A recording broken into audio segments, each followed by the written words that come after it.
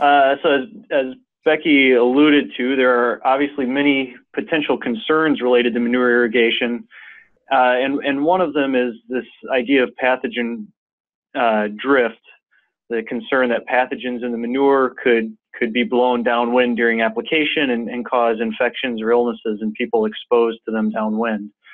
So that was one of the bigger concerns when the work group was meeting, and it's also one of the ones where there's kind of the least scientific information. So we conducted this study kind of parallel to the work group where we investigated the risk related to that pathogen drift problem.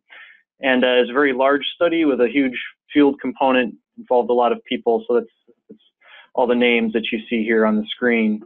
I'm going to try to explain a couple things in the title first.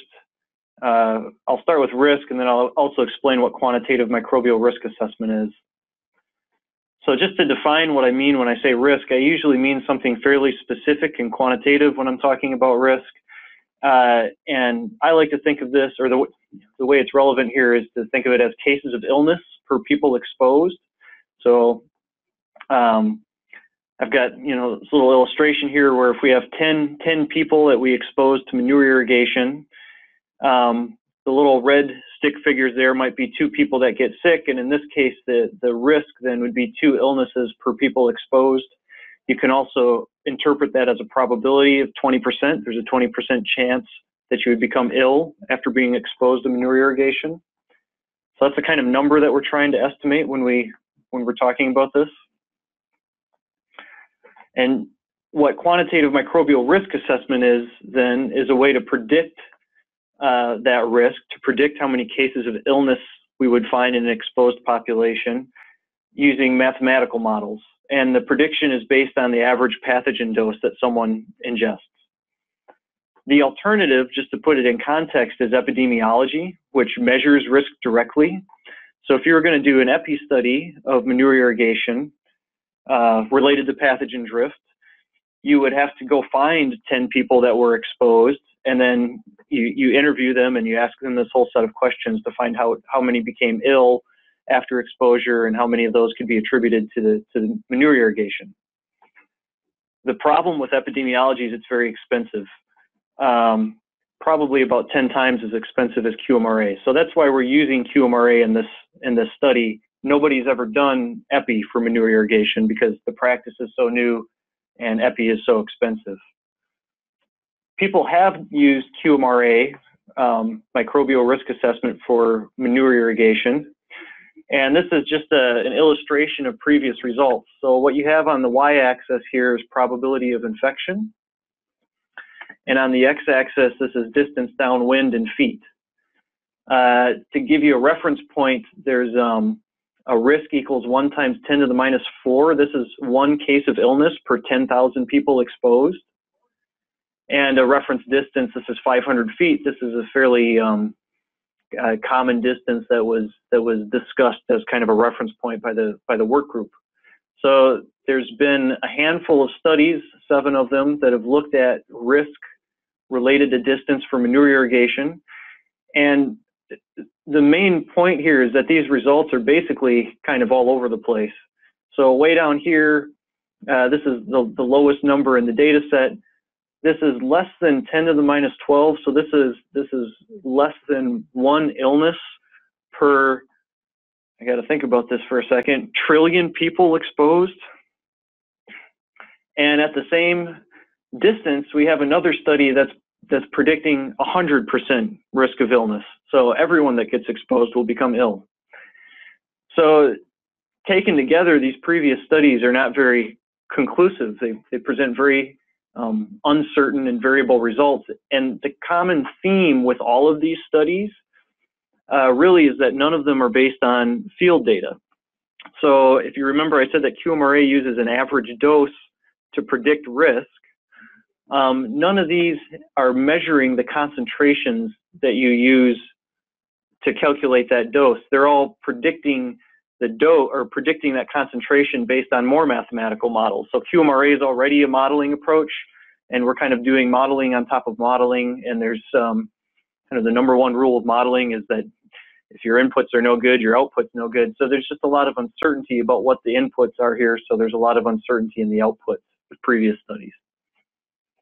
So our objectives then were to identify the risk of illness from airborne pathogens during manure irrigation, downwind of the irrigation area, very specifically based on measuring concentrations of microbes in the air. That's something that nobody's ever done, and we were hoping that that would reduce the uncertainty in our results compared to those previous studies. The risk of illness that we're looking at specifically is acute gastrointestinal illness. So this is some form of illness involving vomiting or diarrhea. This is something you would get from E. coli or Campylobacter or Salmonella. It covers all of those. And we want to relate that risk to distance. The other thing we want to do is to identify the other variables other than distance that are important for airborne pathogen transport. So this can be things like wind speed, the amount of sunshine, the relative humidity, the temperature, because if any of those things affect how many pathogens make it downwind, then those are all potentially useful when designing best management practices. So here's a little conceptual model. So to begin, if we have irrigation, I just want to point out too that first of all, when we're irrigating with manure irrigation, the majority of the material that comes out of the system ends up on the ground the way it's designed to.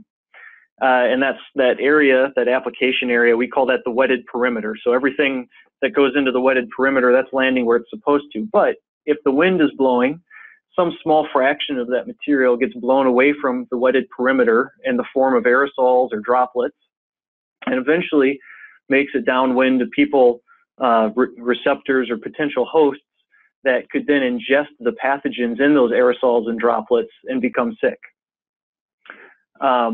There's a couple different exposure routes that are potentially important. One would be inhalation. So you actually swallow a small amount of the material that you inhale out of the air. So that's the exposure route there. We can also have fomite deposition. So that would be, excuse me, that would be pathogens being deposited on solid surfaces, and then people touch the surfaces and touch their mouths and they ingest things that way. We can have deposition on food. Can also have vectors. If the dog gets sick, it can pass an illness onto someone that comes in contact with it. Excuse me.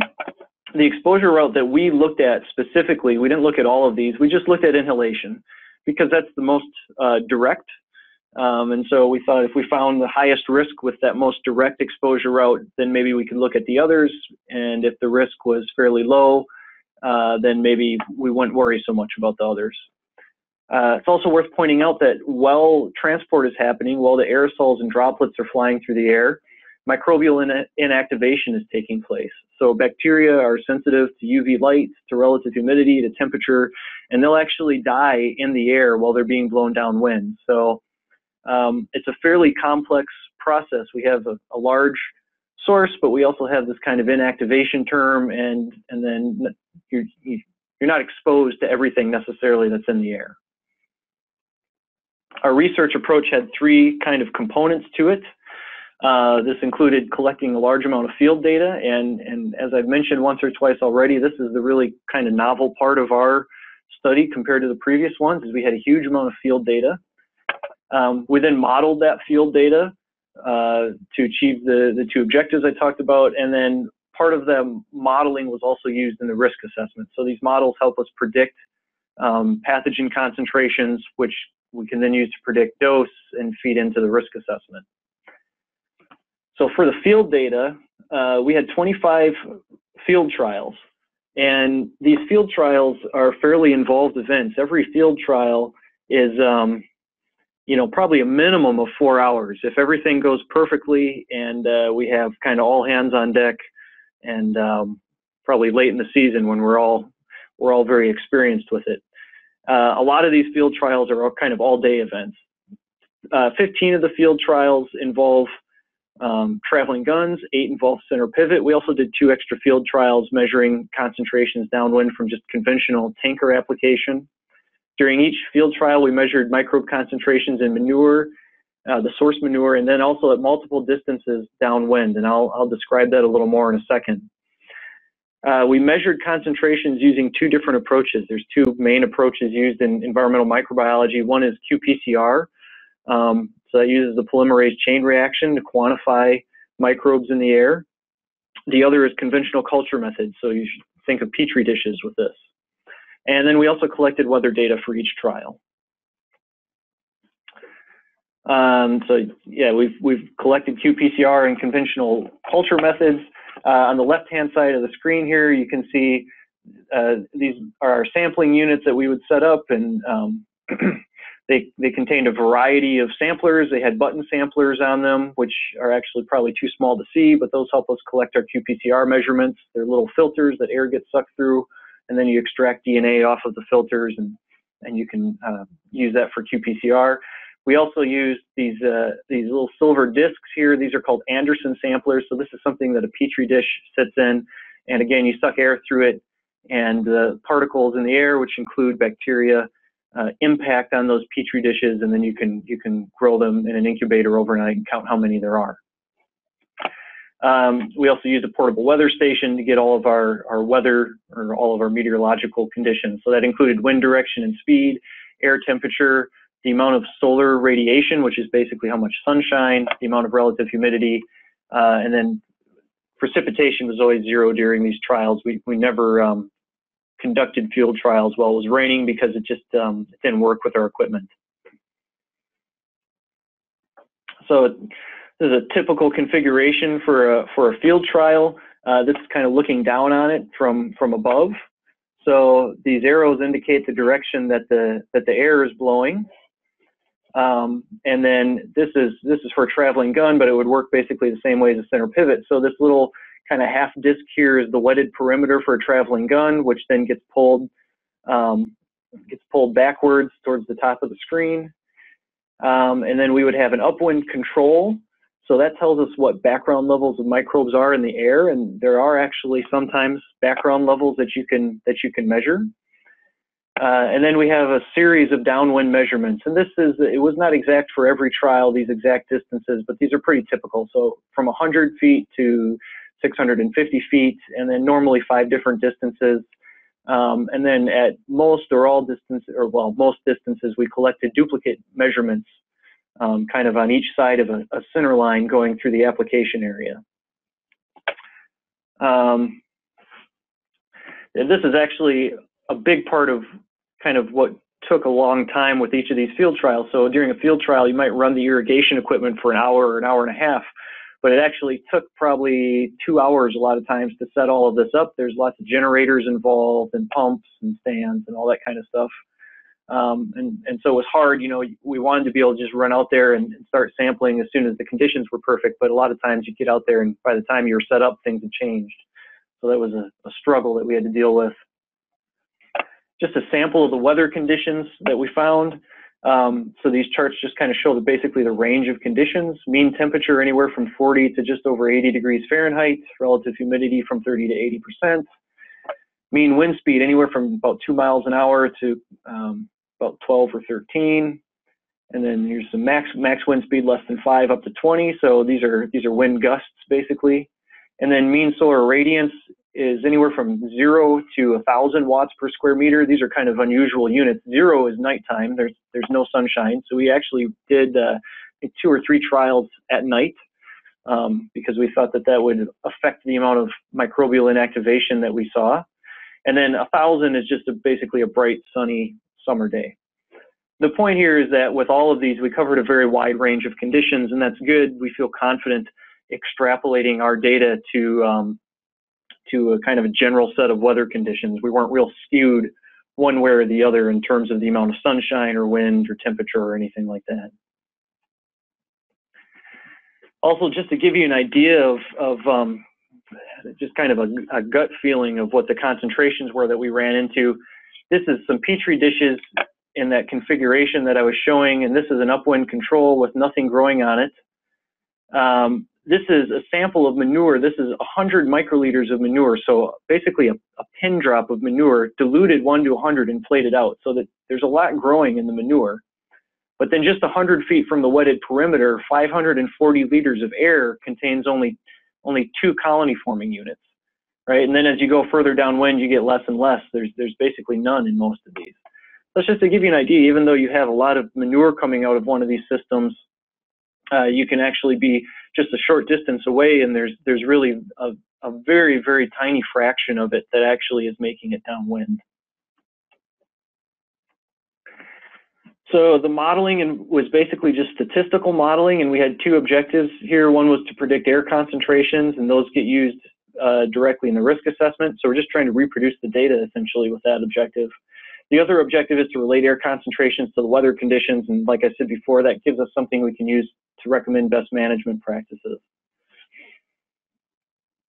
When we did that second objective, the most important things that we found other than distance were wind speed and the pathogen concentrations in manure. Those are things that make sense. It's not a big surprise, but it's reassuring that the data kind of reinforce that those are important factors.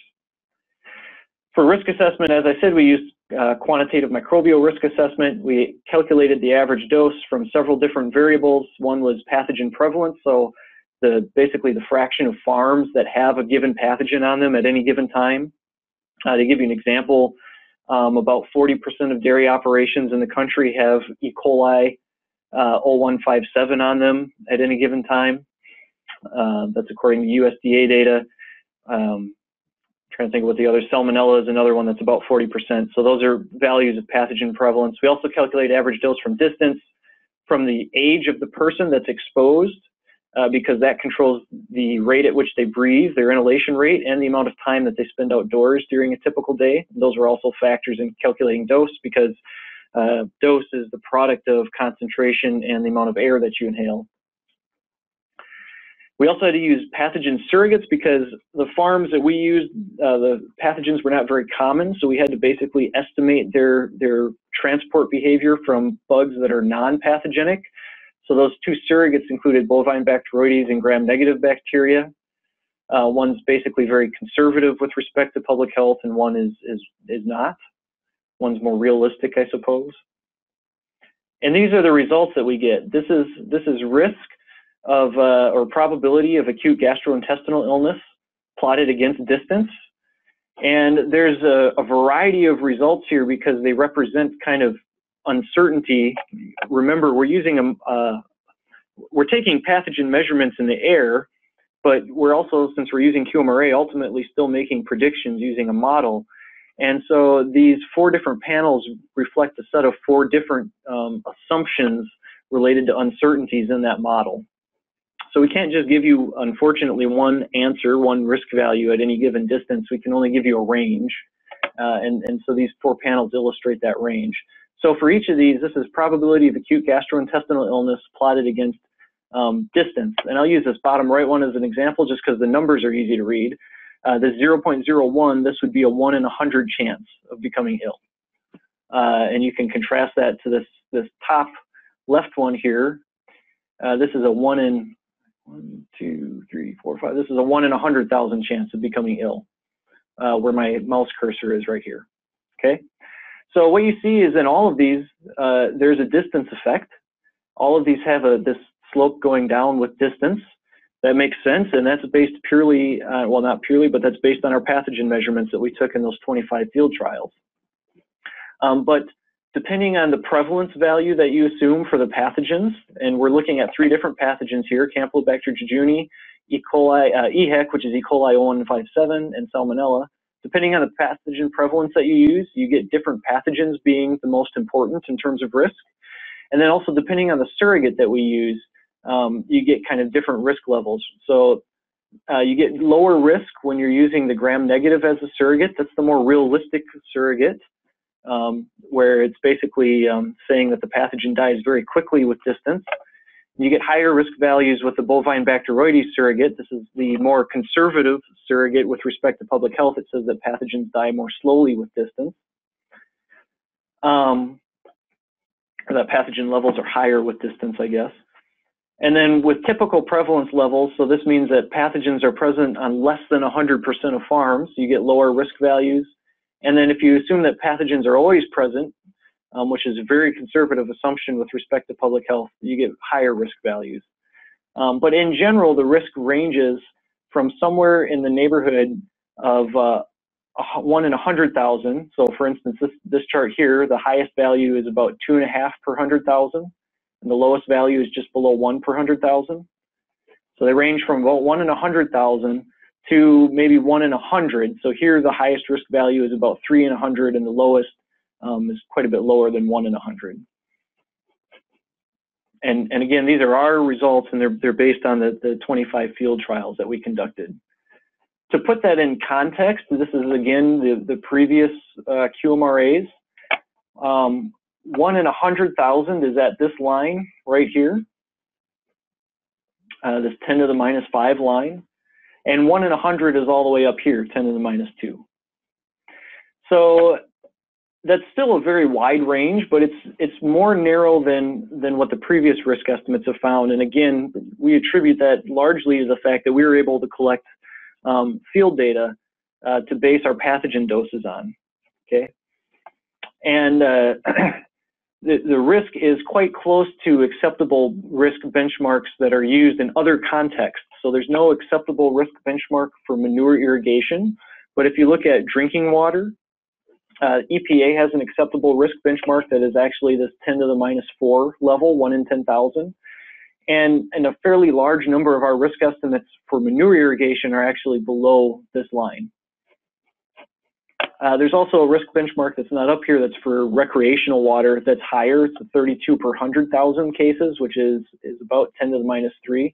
And many of our risk estimates are also below that line. So just a summary, at 500 feet downwind from dairy manure irrigation, the illness risk is on the order of 1 in 100,000 to 1 in 100 per irrigation event. Now, again, there's a lot of, for any specific situation, there's a lot of variability and uncertainty in those numbers, and there is a distance effect. So this isn't to say there's no distance effect, but this is just kind of a rough order of magnitude scale of the results. The risk depends on the pathogen type, the pathogen prevalence, so that's how common pathogens are from farm to farm, and on the distance you are downwind from the wetted perimeter. And pathogen concentrations downwind from manure irrigation depend on wind speed, the concentrations of manure and distance, and study is unique for field data, and this is a long list of all the people that helped us get the work done. So